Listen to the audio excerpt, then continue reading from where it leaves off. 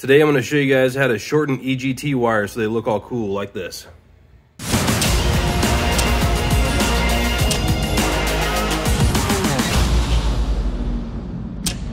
Good morning, Kyle from Scram Speed.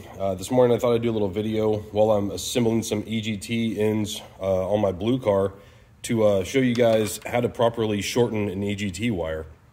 I had one customer ask me about this recently, and I said maybe I'd make him a video, so here it is, Dave. This is your video. So I'm shortening these guys up, and I didn't know the best way to do it, and Devin Vanderhoof was the one that told me Mad Racing Products makes these ends. This is the same end that's offered on a Holly Egt like this one. It's Omega end. You can find them at madracingparts.com, I believe is what it is. They sell these guys. They're really inexpensive. They're super nice and cool, but it makes it that way you can shorten an Egt wire, and that's what I'm going to show you this morning. So the first step is to measure. I'm not going to go over that because I hope you guys know how to measure your own Egt stuff, but measure it, see what the length is it needs to be cut to. Obviously it ends up about there. There's my line, so in the middle, I'm going to go ahead and cut it. So the first thing I'm going to do is take a piece of cloth tape, is what I like using, just a little bitty piece of it.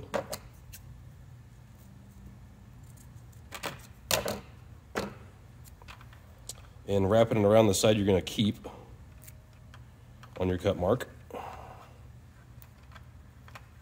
Something like that. And then with your best pair of dikes, because you don't want this stuff to fray, cut the end off. Something like that. Now this can go away. Now I'll leave you an end. I'm going to take the dikes and actually kind of make it a circle again. Just give it a little squish, make it a circle again. Okay. And the next step is to get this little plug onto the wire. But I'm going to take this guy apart now. It's just two little Phillips screws is all it is.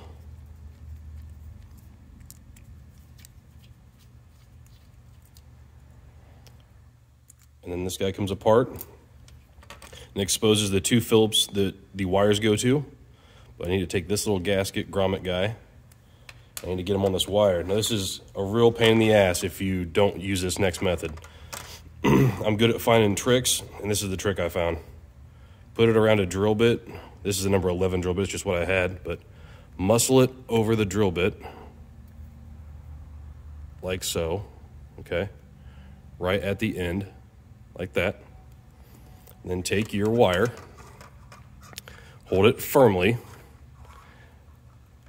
and go end to end with it, and then press them together just a little bit, and then commit to it and just push it right over. And that gets the grommet over on the first try every time. And then you can take the grommet and slide it all the way down. Get it out of the way. The next step is to take a piece of heat shrink. It's just a 1-inch piece of 1/8-inch heat shrink, nothing special. Slide it on. We're gonna use that later. And now that you got your two pieces on, you can take the piece of cloth tape off.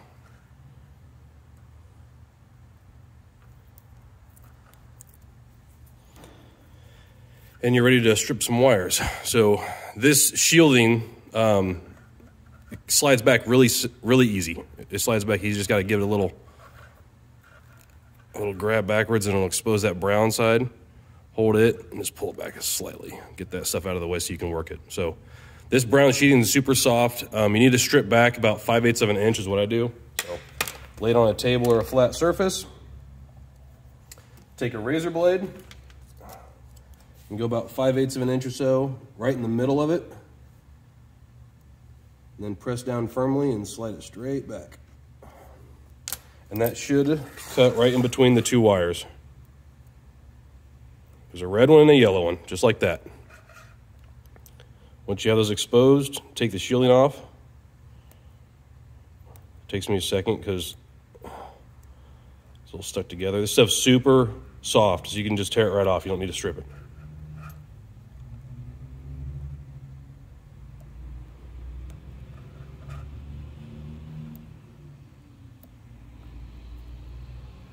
Okay, so now you have a yellow wire and a red wire. Strip both of those. You only need about 3/16 of an inch or so stripped, not a ton. One, and then that's the other side. There's your two wires. Now that you have that done, you can put your EGT end on. You gotta loosen the screws up real quick.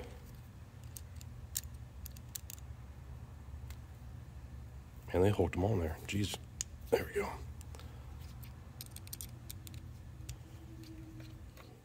Okay. So, negative, positive. The red wire is negative. Slide it in there, slide it in there. I like to put them on the center of the screws if I can, like so.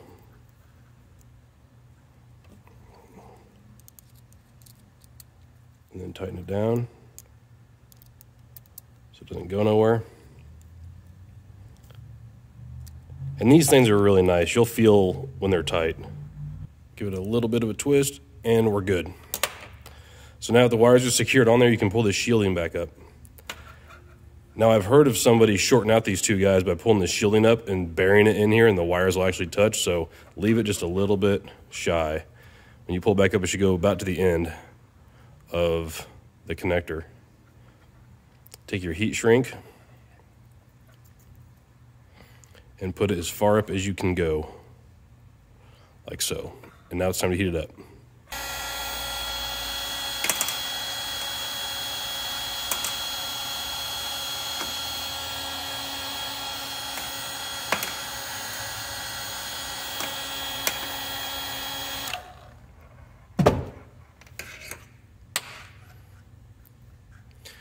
Now that you got it heated up, give it a couple seconds before you try to slide the grommet up for this heat shrink, the adhesive to kind of cure.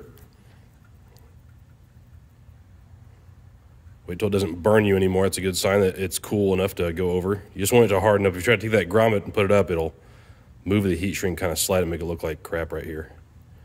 You want that to have a good seal. So heat shrink's on, looks good. Now it's time to slide the grommet up. And go over the heat shrink.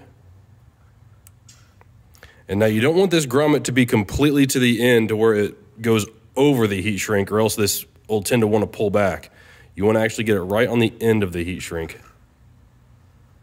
Just like that, right there. And then push it down. It'll kind of smash itself in there. Take the end,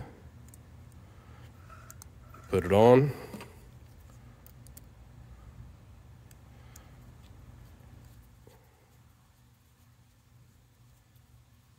Screw that one on.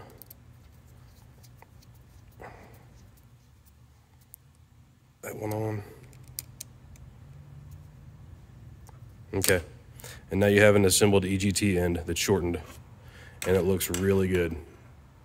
Looks very similar to the Holley one, other than the piece of yellow marker that it's got on it for the part number, but take that away from it, and they look pretty good, right?